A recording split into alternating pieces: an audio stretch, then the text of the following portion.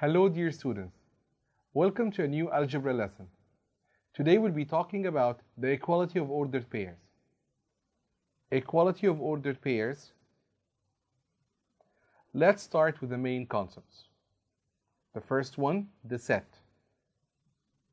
As you can see here, this is the set -2, 3, and 5.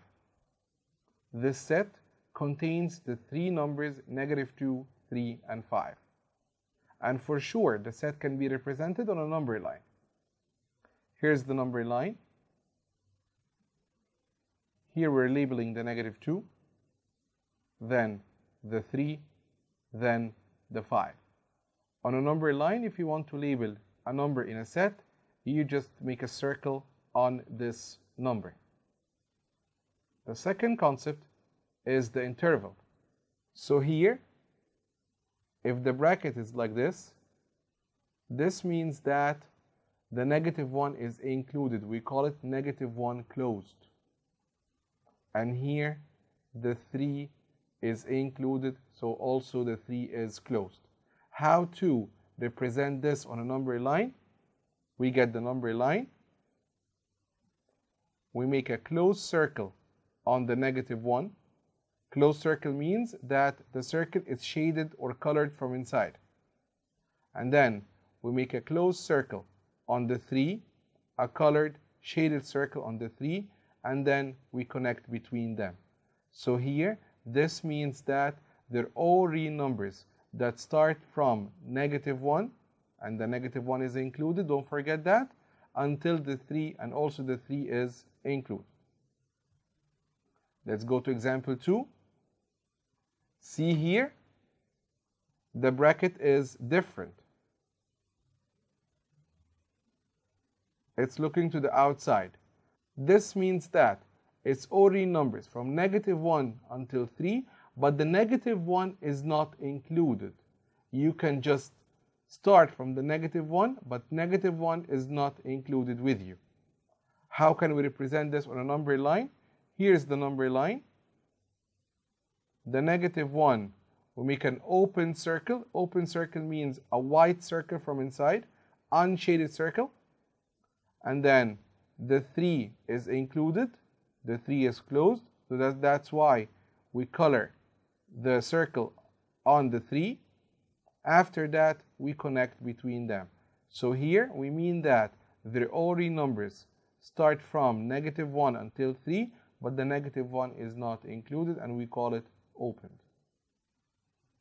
So here, the -1 does not belong to this interval. The third concept, which is the ordered pair.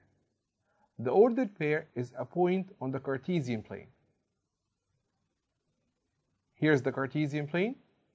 The first number, which is the -2, is representing x, and the second number, which is 3, is representing y.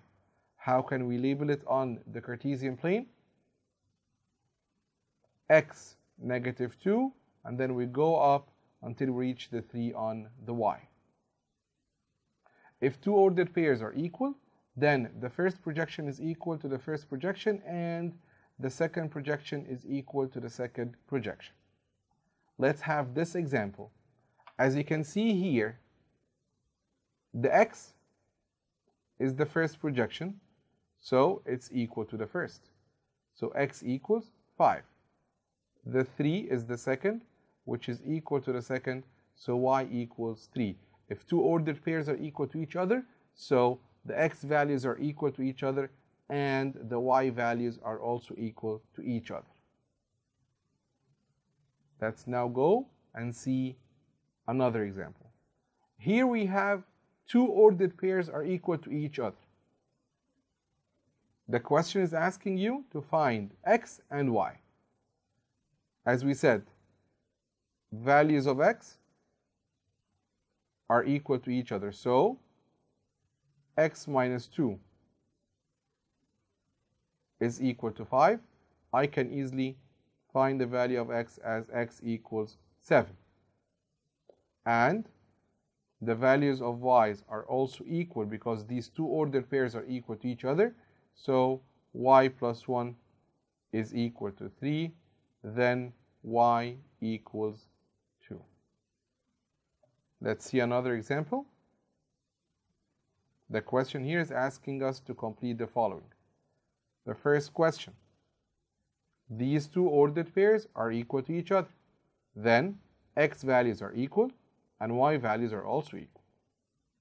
So here, a plus 5 is equal to 8. Then if you move the 5 to the other side, then a equals 3. How to find b? The same thing. Y values are the same. So 3 equals b minus 1. So b equals 4. Question 2, the same thing. Here we have two ordered pairs are equal to each other, and the question is asking us to find x and y. So x values are equal. So x to the power of 5 equals 32. How to remove the power of 5? Yes, excellent. We make a fifth root on the other side. So x equals fifth root of 32. So the answer is 2.